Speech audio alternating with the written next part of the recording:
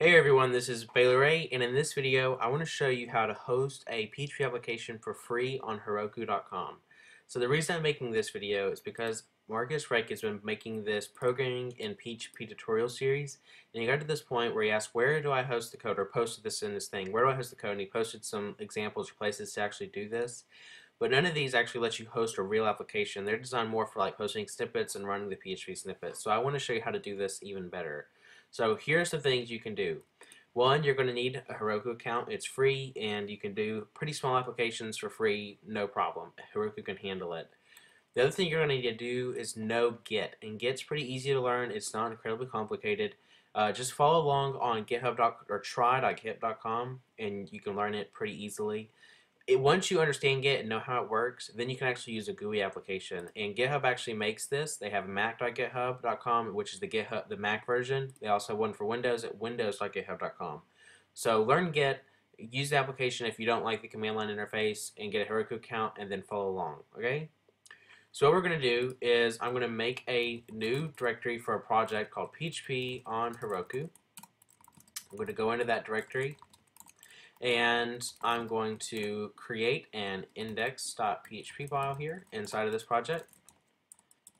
And what I want to do is echo out something like PHP on Heroku is awesome. Okay, so we've created this. Now I'm going to actually run the Git. So I'm going to say git init, which initializes a new Git repository. And then I'm going to say git add everything here and run git status to make sure it's all there. And then git commit -m, and I'm going to commit these changes and say add app.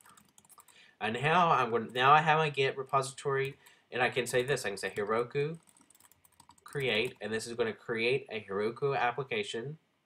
And I'm going to pause the video while it does this. Okay, so you can see that it's created this website for me. It's fiercehamlet2906.herokuapp.com. And now what I can say is I can say git push, and now this is the special part. We can say we want to push onto our Heroku master or Heroku branch, and on the master, we want to push onto our Heroku repository on the master branch, which is the main branch that we're on right now. So I'm going to push these changes, and I'm going to pause the video again and I'll go through it once it's done because my internet service is just running super slow right now and it's not good for a video. Okay, so here it goes. It's pushed these changes, and now it's bundling. It detects that we're on PHP. It bundles Apache, bundles PHP, and compiles it, and then it puts it onto Heroku.com, and now I can run Heroku open, and this is going to open the application up, or the web app in Firefox, and you're going to see that the first time it's always a little bit slower. I think maybe they do some caching afterwards because it's always faster. And you can see we have PHP on Heroku is awesome. So I have this live application. I can copy and paste this URL. I could submit it in to this project.